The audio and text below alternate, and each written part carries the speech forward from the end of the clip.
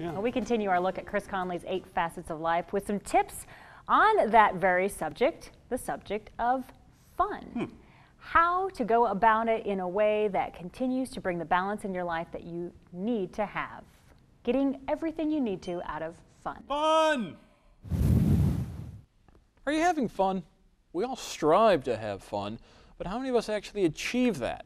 Well, we're going to hopefully maybe give you some tips as author Chris Conley joins us once again as we continue our look at the 8 facets of life, achieving a balanced life. And we've talked about personal development, we've talked about family, relationships, we've talked about health, we've talked about career, we've talked about finance. Let's talk about fun, which is a little bit of a catch-all because we all define fun a little bit differently. But let's face it, without fun, life is really quite dreary. Right.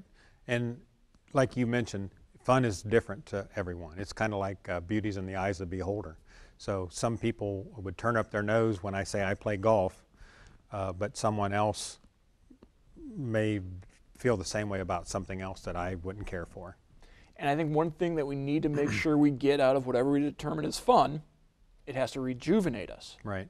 I think that's the key is, you know, if we can be refreshed, then we're going to come back with more of the better aspect that we can do our jobs better, we can be better parents, things along that line. What is maybe the biggest stumbling block people have to finding fun and enjoying their life with fun? Well, I think probably from a family perspective, it's what can we do that everyone's going to enjoy, you know, and that's going to be, again, like you said, different for everyone. But I've found that some of the things that, you know, if you can get your family involved at a younger age, just taking a walk together through the woods, things along that line. We'd take our dog and we all enjoyed that and look forward to doing those kind of things. Spending time with families, building relationships, that all kind of builds in together.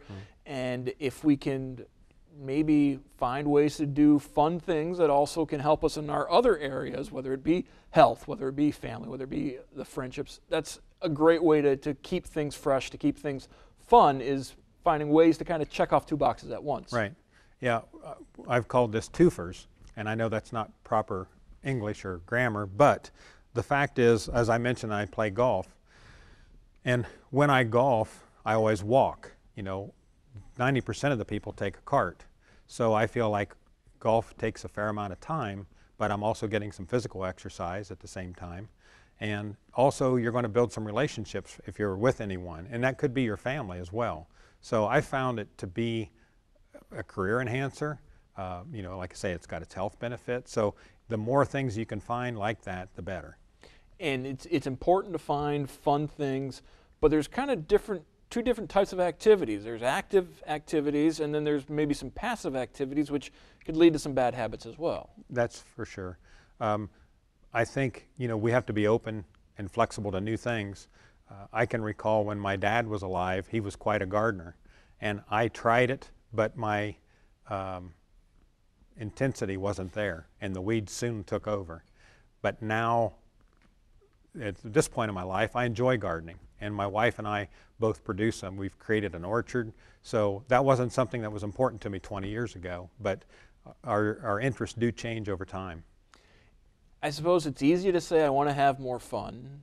We find other things in life that creep in that maybe take away time to have fun. But like these other aspects, these other facets of life we've talked about, there is a commitment to making sure we have some of that time in order to have the mental health, in order to build our relationships, in order to personally develop. Right. You know, this by all stretch imagination is the one of the 8 that is the most difficult to find the time for, especially as a young parent. There's just not time in the day. But I think if you're really constructive in how you can design things, you can find things that the whole family can enjoy. I remember hearing someone talk about, made a quote, instead of spending so much time planning a 2-week vacation, why not create a life that you don't need to escape from? And I think maybe some people maybe have a hard time having fun because they feel as if I'm having fun, I'm not devoting time to other aspects, that maybe that becomes an issue with them.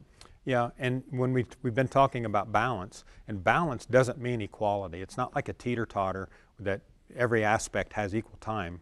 When we talked about career, we know that's going to be the most time. fun might be the least, but the fact is we still have some time for that. And it goes back to your diagram on the 8 facets of life. The fact that it is a circle, it is a wheel, that all 8 aspects are equally important. Right. They're equally important, but that doesn't mean equally in as far as time spent. What other tips do you have for people? What other resources do you have for people who need to have a little bit more balance with the fun aspect? Again, I think the big thing is it needn't be costly. That's where a lot of people stumble. But as far as pointing people to certain websites, it all going to depend on interest. You know, for myself, I might look at a golf website or a Mother Earth News website. For someone that's into, you know, I've got a friend that's auto repair or woodworking. They're getting their twofers because they're also making some money at their hobby, or what they call as fun.